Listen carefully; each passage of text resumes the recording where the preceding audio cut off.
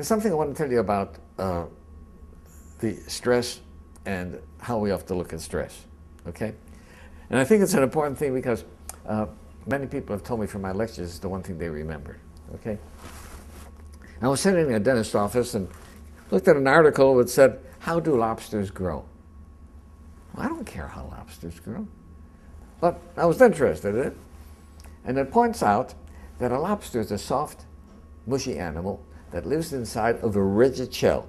That rigid shell does not expand. Well, how can the lobster grow?